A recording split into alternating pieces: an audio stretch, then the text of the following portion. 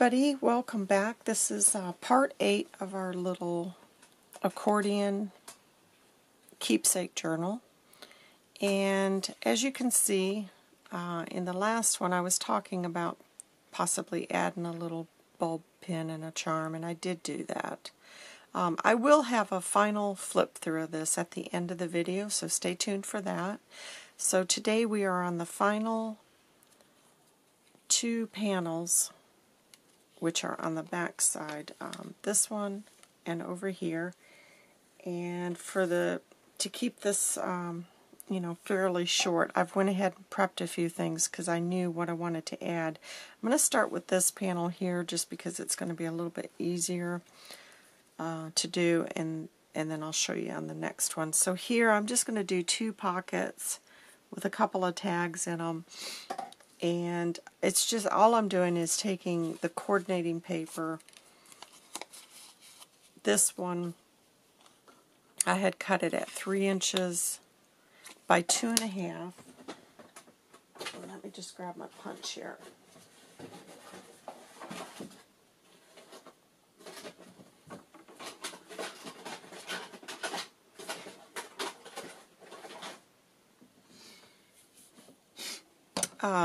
And then I just scored that, to make the little flap. That way it will be giving a little bit of room to add some things to. And then I just want to take those corners off just to remove some of that bulk. And this little, I thought 2 pockets. This one is 3 inches by 1 3/4, and again I'm just going to take off the bulk of that, and we'll get these glued down. Let me go ahead and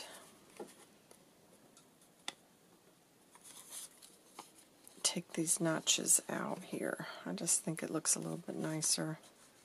Since they're just a square pocket, I think it looks a little bit nicer to do this.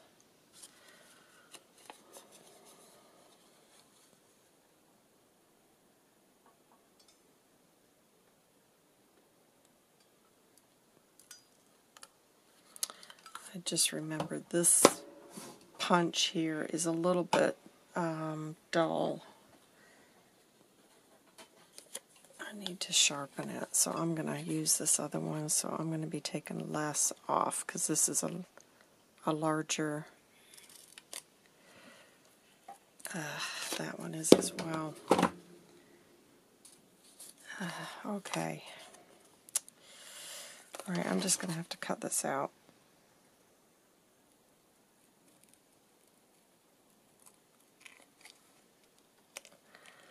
The other thing I found with these punches, they don't work very well on a single sheet. So I should have, let me try if I double this up, maybe it'll work a little bit better.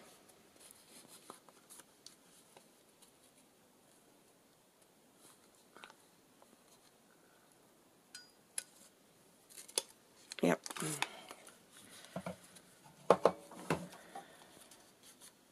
Yeah, that did okay. So, alright, let's just get these down. And then I've got one of the tags I've got covered, and it's just one of those tags that you get from Walmart because I didn't have any dies. And I wanted some different, you can make the small tags without a die, but I wanted some of these that had the little scalloped tops to them. So this is just one of those from Walmart, and then I've covered with the coordinating paper.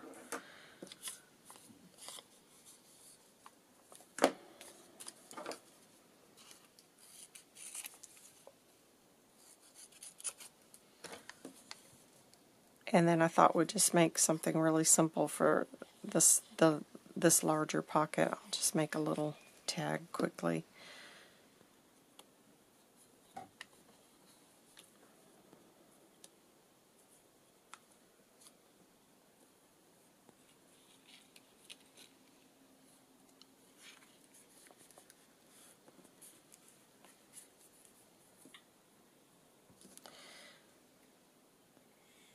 Okay, so this is the tag I was going to put in here, and then we need to make something, and I need to get a little bit of lace here real quick.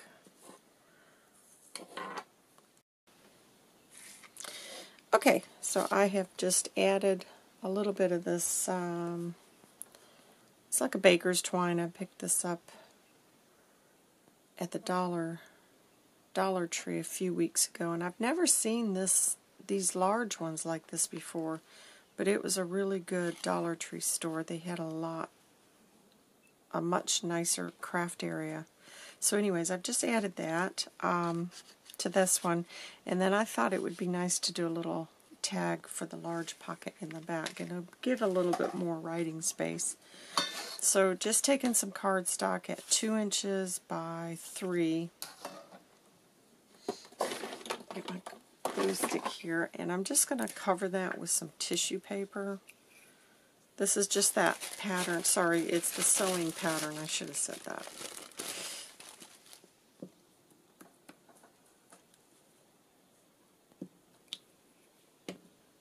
I really like to use this. It tones everything down really nice when you've got the white cardstock.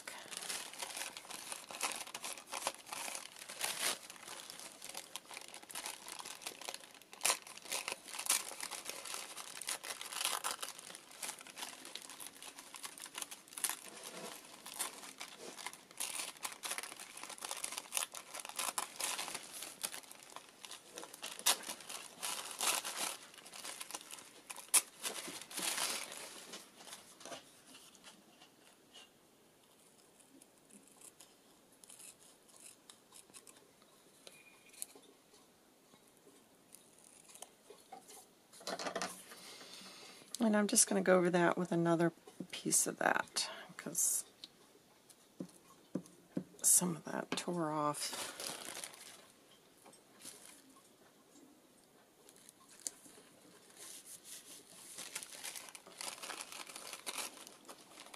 That's Daisy getting her morning drink. It's very early here, and I'm trying to get this video done before we have to start. We're packing up today, so that we got a lot to do, and our upload here is taking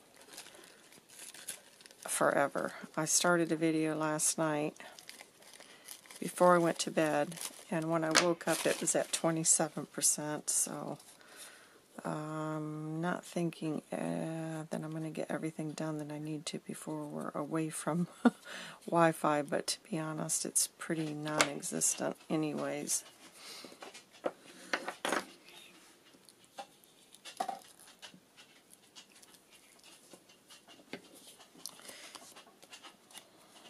Okay, so let me find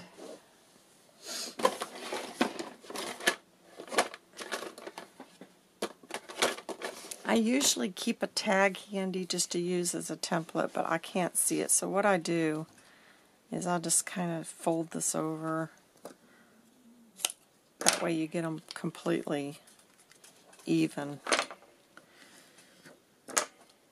And then don't worry about it. I mean, it'll crease a little bit, but I don't stress over stuff like that. So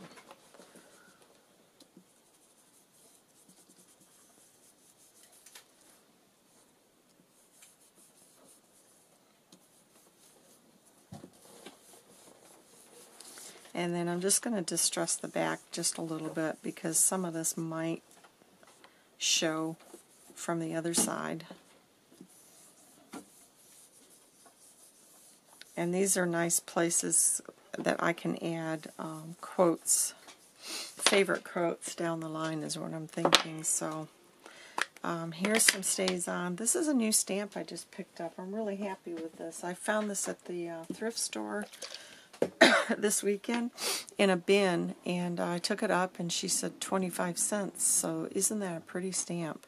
I thought it was a Stampin' Up, but I'm not seeing, unless she didn't put the label, whoever, but it really looks like a Stampin' Up stamp. So, But I don't recognize this one, so I don't know if it is or not, but I am just going to stamp that image there.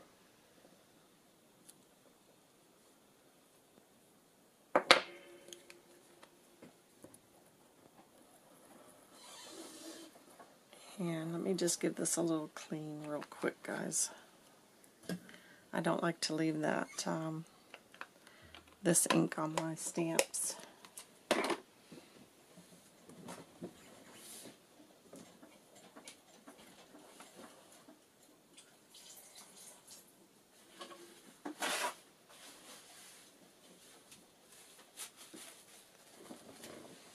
Okay. Alright, so we've got this one. I like how that came out. And it'll give me, like I said, another little place I can add something. And I did think that that might show, which is, you know, that's why I wanted to make sure all of that really white is covered. Alright, so, you know, I'll probably add some lace to that, but I'm not going to bother with it this morning, guys, because I've got most of my crafting stuff packed already. So I just really wanted to get on here and finish the series and have this scheduled for you guys, because I don't know how my internet's going to be for the next month as we travel back home. So yeah, obviously I'll add some kind of fiber to that.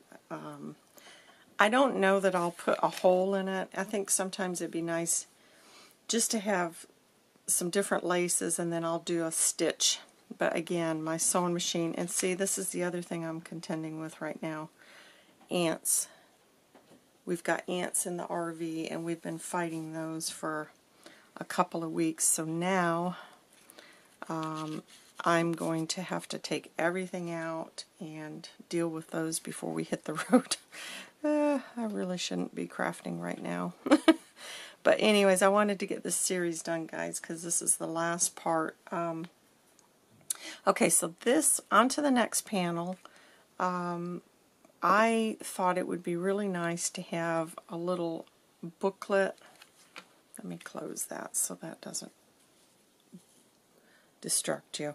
I want a little booklet, and I originally thought it'd be just nice to have the coordinating paper just open up, be tied, so I could have private writing. And then I thought, well, actually, you know what, I'm just going to make a tiny booklet, and so I'll end up with 4 pages. And then I thought, well, I really don't want that white showing, so this is why I just cut some book page. So it's a really simple idea, but I think it's going to be a cute little addition, because it almost turns it into a journal. So yeah, that's where I'm going with this now. I will have to stitch the little signature in, which I hadn't thought through, because if I was at home or had my sewing machine out, because it's only a couple of pages, I would just do a straight stitch down the spine. Let me just show you what I'm talking about. And apologies for the noise. Paul's going to be going in and out this morning. He's got to get our stuff packed. So this is what I'm talking about. That's where the fold is. If you're only dealing with a couple of sheets, you can run this through your machine, because it's just a little booklet, and I think that's much easier than trying to do the 3-hole pamphlet stitch. But I'm going to have to do that because my sewing machine's packed away. So anyways, back to this. Let's just get this glued down. I want to make sure this is really glued well. And then I'm gonna have to do this, stitch this. So I think I'll actually do that off camera, guys. I apologize for that, but it's so fiddly to try to sew in a signature on camera. Now this is just the inside cover, and we're going to put a couple of pockets. But I do want to round these corners before we do anything else. And I think this is also going to be pretty to just add some of my favorite stamped images and make a little note or something. I don't know. That's really where I'm thinking with this. But yeah, I kind of want to, I'm going to round all of these.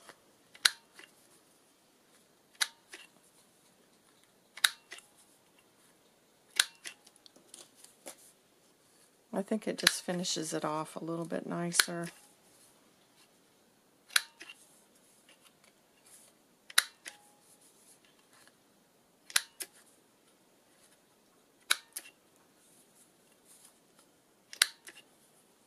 Do you guys have this We Are Memory Keeper corner rounder? If you do, what do you think about it? I've had this now for a couple. Oh, sorry about that, guys. That's Daisy. She's throwing about today, and oh my gosh, she's just spilt my coffee. Just 2 seconds. I'm so sorry about that, guys. That's what life in the RV is actually like. She gets in a huff, right? And she'll start flipping her bed, which is massive. Her bed is for like a Labrador. And so she starts flipping the bed around because she's angry about being confined. And sure enough, she always gets tangled up in my sewing machine or one of my lights. And I tell you, every time I've got the sewing machine out, I'm just certain that she's going to have that sewing machine on her head one day. But there you go. So that, yeah, I've just had to catch that coffee before it ran to my computer. Wouldn't that be a nightmare? Oh my gosh, that's just about what I need. So at any rate, back to our project. All right, so what I was saying is I'm not that impressed, guys, with that. And when I can upgrade, I'm definitely going to try to get a better corner rounder. I think I needed the big chomper one, but again, it's all room. And I don't even know. I'm trying to think. I know what I used to use before. It was my envelope board. I used to use that to round my corners, and I gotta say that thing really worked well. But it's in the UK in storage, so all I'm going to do is just ink the inside of this because I'm going to come back and add a couple little pockets. I just think it'll finish it off nicely. Alright, so there we go. We got our little booklet, and I am now going to stitch this. You hear her? Oh, she's not happy. Alright, let me stitch this, and then what I thought we would do is I'm going to add some of the twine behind. I'm just going to cut. I'll probably end up cutting more than I need, but I'd rather do that than end up short.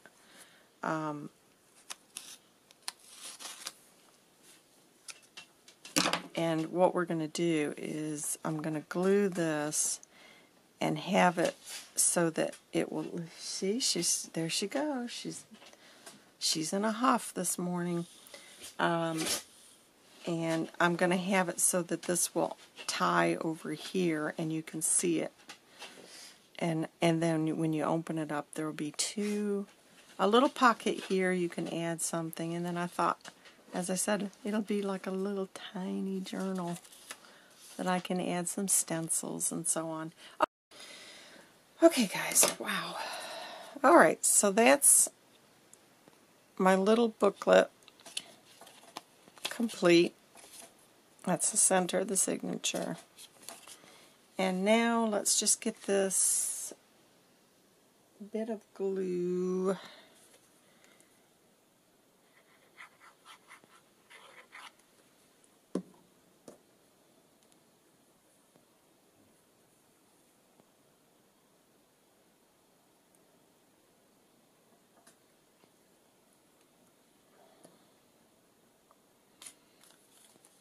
And now I'll just take this back cover and cover that in glue. I mean, I could have made that a hidden pocket behind there as well, so think about that.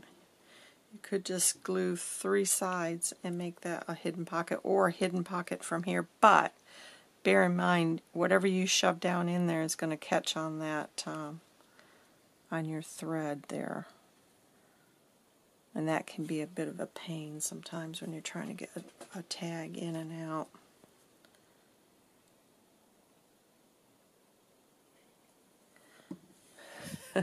Sorry, I'm still shaking over the coffee thing. Oh. Okay, let's get on here. Get on. Yeah, this has ended up being a much bigger project than I thought. And isn't it funny? Because, you know, I don't think I've ever had a series run into 8 parts. It's really surprised me that such a tiny project could end up being so extensive. I just had no idea that it would run this long, but I'm going to save those so I can use those later.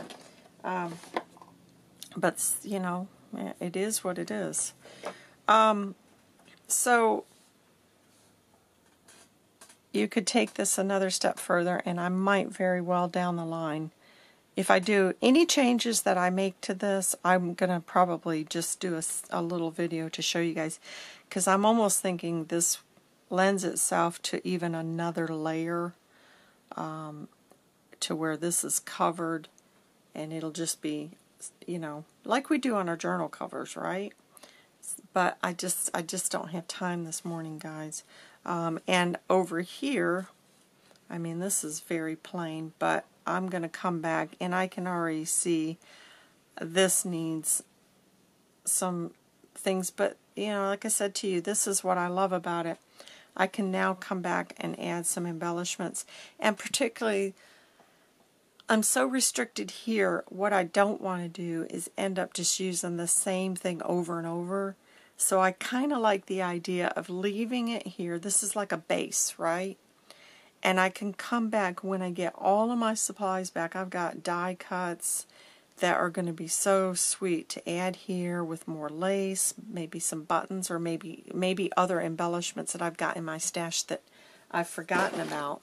I just don't want to keep repeating, and that's my worry if I were to carry on today, is I'm going to end up having to use some of the same things that I've got on the other things, and I want each one of these to be very different.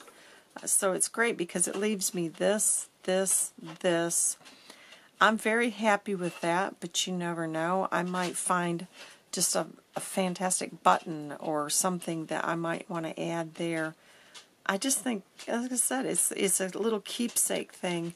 And if down the road I say, for example, I'm not that happy with this page, nothing's stopping me from coming back and changing it. I know already I'm going to add some stencil to that, but when I get my little tiny Tim Holtz paper clips, I don't want to order any more things. I think that's going to lend itself to a little paper clip, and then I'm thinking, well, okay, if I'm going to do that, maybe instead of the flap being embellished as it is now, I'll embellish the tiny paper clip, which will be a challenge in itself, and that will kind of hold that down because I'm not happy about that being flappy. So that's 1, 2, 3, 4 that I know on that side. Over here, I'm actually very happy with these. I can't see changing any of these, if I'm honest. I'm delighted with how these came out. But let's just go through. Let me show you from the start. The final flip through. Let's see how that's looking. Each side has got something hanging out, which I love. I don't like things to be too precise, and yet in the past that seems to be how mine have ended up working out, and I'm really trying to get away from that. And I do think the time away and doing other things has kind of helped me to move away from that, or at least I'm hoping it has. You can tell me in the comments below if you think that you can see a difference in how I'm creating now. Maybe it's it's inevitable, isn't it, that you're gonna your style's gonna evolve, I think, with time. So I love the front. I can't imagine doing anything different on that. I just love it. I love the use your wings. I think with the butterfly, it's just perfect. I love this page, Just Breathe. Yeah, I love it. I like this page. I'm very happy with the different textures, the textiles, I mean, and every day is a fresh start. I mean, that's just a beautiful saying. I like the stitching. The stitching really seems to stand out on this brown, which is, I love that. And then this page, remember we made our little tiny little journal, and then this was a vellum that I stamped on, added some more of this old, isn't this lace just gorgeous? And this is another thing, I like projects like this because, it's a business, and often I will end up, I'll have beautiful vintage laces, and I can't really afford to keep them for myself. I have to use them. And how nice to be able to just say, oh, I can keep just a little snippet for me to remember, because I remember exactly where I bought this, what I paid for it, and I like that. I like to be able to go back and at least have some little snippet of the things that I've found. And look at this. I didn't even think about this, but as that's, this was our window page. I think it was our first page that we did in here. Look at how the paper from behind is showing through, and I didn't even think about that. I was thinking in terms of, oh, it laying down. But that's great, because that's showing through, so it gives even more interest to that. And then over here, we created this little tag within this pocket, and then here we did a little cluster with some stamped fabric and some lace and some buttons. And again, I'm so happy now. I've got little mementos of these pieces that I collected. Those came from a collection I picked up in Cortez, Colorado. Fantastic thrift store there. If you're ever through Cortez, there's a little Methodist thrift store. Oh my goodness. I mean, it's a small one, very small, but wow, they get some really, really nice things in there, and they're so reasonable. And so this is the back. And then again, over here, we flip it over. We've got this place, this little flap, another journal card, and our secret garden. I think this was the second, or maybe, yeah, I think this was the second part. And if you are just tuning in for the first time, I've got a playlist that will take you step by step through this project.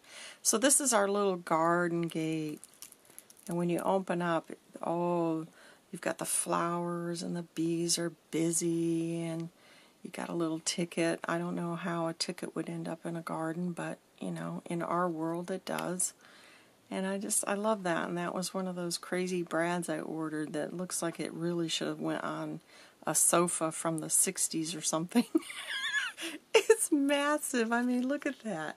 Really? That's a brad for crafting? But I made it work. So, anyways. So this is our little secret hidden garden.